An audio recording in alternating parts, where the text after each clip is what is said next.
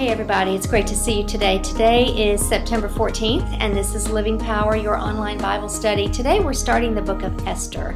It's a great story, a historical story about the Jews and the Jewish people, and we'll be here for the next 2 days, so 3 days in the book of Esther. And I wanted to let you know there is a movie that's been produced that I think is very good, and it does help to bring the story to life. It's called One Night with the King. So if you have a Netflix account and you can watch that, it is appropriate for teenagers. So I just think it's a good thing to accompany the story. It kind of brings it to life just a little bit.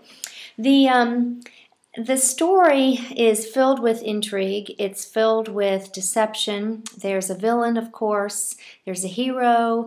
And even though the name God is not mentioned, not once in this book, it is so apparent that he is controlling the events and just in the midst of the situation.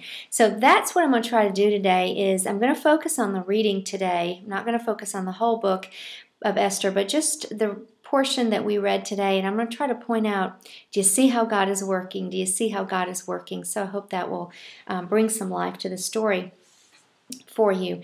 A bit of historical background. Xerxes is the king of Persia at this time, and we're in the time period of about 486 BC. He reigns over an entire kingdom that includes India, the Middle East, Ethiopia, Israel. So it's a vast nation. There are some other main characters that you need to be familiar with so that you can understand the book of Esther. Vashti is his queen that he summons in today's reading and does not come. Hegai, Hegai, is the head eunuch, and they castrate these eunuchs, the men that work closest to the king, so that they don't father with one of the concubines, or heaven forbid, the queen or anything, but so they don't father children that may rise up and overtake the throne. This Hegai is the concubine that's in charge of Esther for her care. I don't know if you noticed, but when she is taken as a young girl, she's given 12 months, an entire year of beauty treatments before she's taken before the king. So she's given fine food, she's allowed to relax, she probably spends much of her days strolling through the gardens, she has fine lotions, shampoos, all kinds of things that would help her to become even more beautiful, and we're told that she was very beautiful to begin with. Mordecai is also a Jew. She is Esther's uncle and has adopted her because evidently Esther's parents were killed when she was very young. So he, in the reading today, overhears the assassination plot, tells Esther, and they're able to save the king. In an earlier lesson, we mentioned that these nations keep copious documentation and would have notated this in a scroll and put it away in the king's archives. This is a very important event that the king later recalls, probably years later, and it will be important in tomorrow and the next day's reading. Esther is the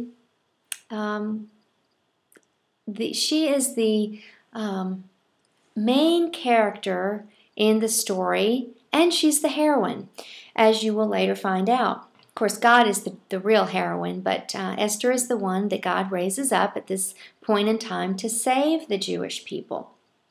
She is an amazing young woman that demonstrates such courage against all odds. Can you imagine being taken from your home with Mordecai and being led captive into a harem?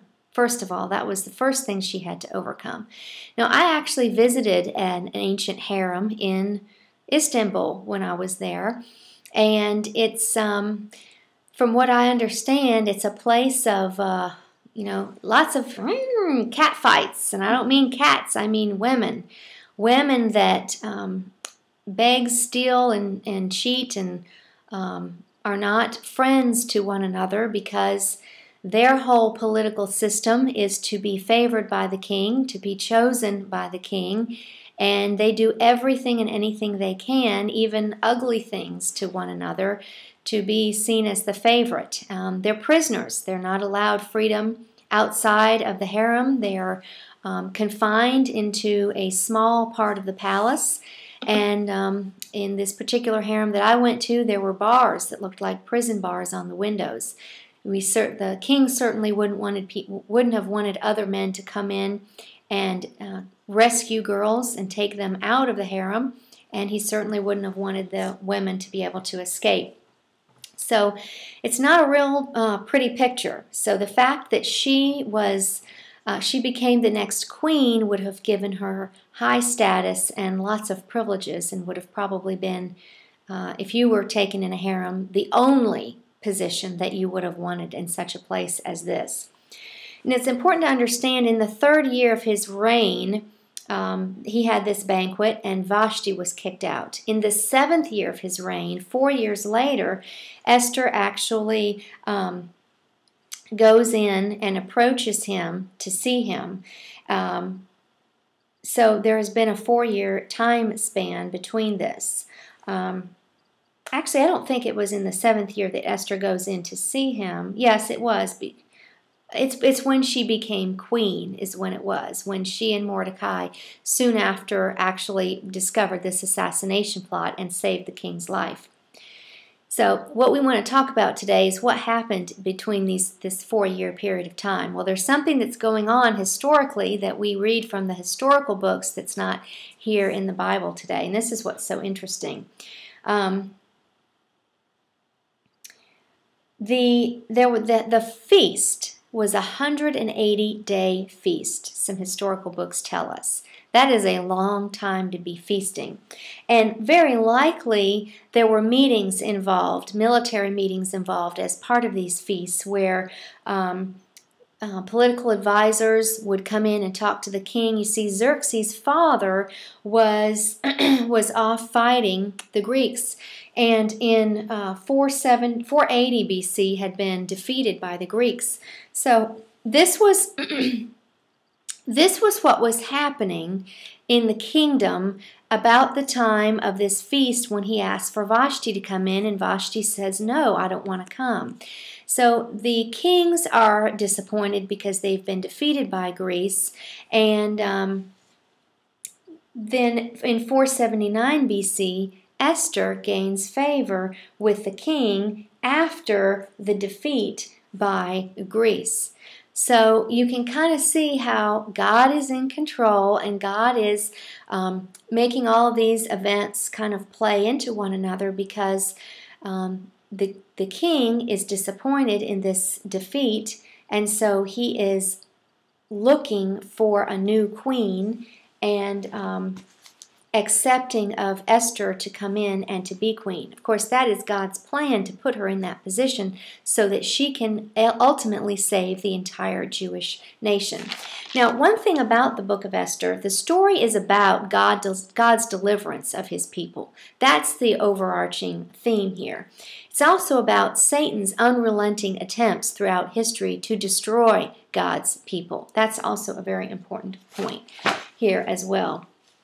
I found it very interesting that Vashti refused to come before the king, but in tomorrow's reading, or it might be the next day, you're going to read about Esther coming before the king unsummoned. You just don't do that. You can be killed, beheaded, to do this, because you have to be summoned to come before the king.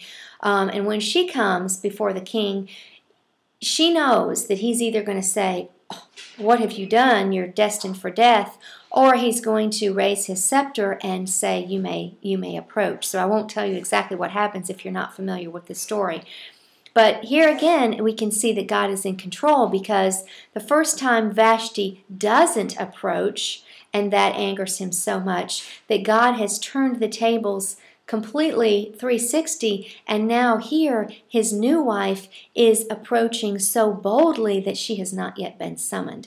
Certainly that softens his heart a little bit towards Esther, and you'll see, notice what he offers her when she approaches unannounced. It's amazing.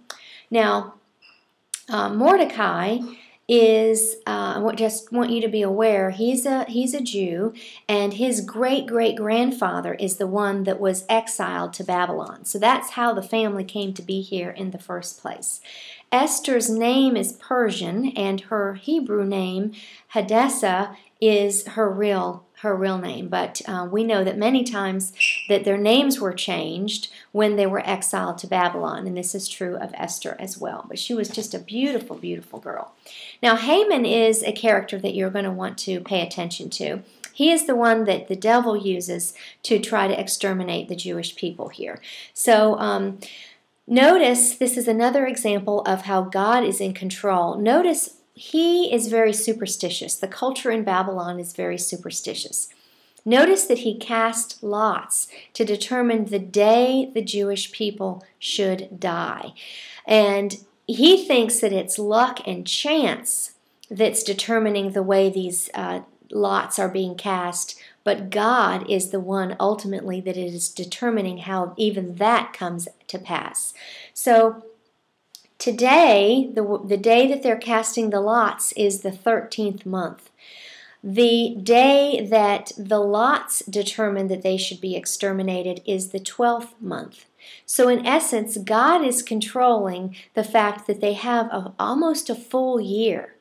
And think about that. This is another way God is in control of the story. He's giving his people, he's giving time for all of these events to play out, time for Esther to do what she needs to do, so that almost a year from now, this date has been set for their extermination, and I won't tell you exactly what happens. Notice that Haman offers to pay millions of dollars that would cost to exterminate these people, and he offers to pay it himself. That's just awful. And then at the end of the reading today, Esther has understood from Mordecai that this decree has been established. Mordecai says, maybe this is the whole reason why you were selected, taken from my home, put in this harem, and then made queen so that you could do something to save us. Esther, you must do something. And she says, but I could die. And then she comes to realize, she resigns herself to be completely in the will of God, much like Mary does, the mother of Jesus, much later. And she just says, if I perish, I perish. But she places her life into God's hands. I wonder if we could do that, if we were put in that position. Do we, when we find ourselves in positions that we could find ourselves in great harm, do we just say, well, if I perish, I perish. The Lord is sovereign over my life, and I know that he is guiding these circumstances. Oh, if we could have faith like that. And the end of our reading today, we see that she's not been summoned, but she makes a decision to go before the king. And she fasts, and she and Mordecai here express great faith in Yahweh the Lord, that he will save them and that they must act. So without further ado, I'm not going to tell you exactly what happens, but for the next 2 days you're going to be reading the conclusion of this story. Watch and see, look for ways that God is intervening and is sovereign in the life of his people Israel. Well, I hope this lesson has been a blessing to you today. Blessings to you and your family until we meet again. Shalom.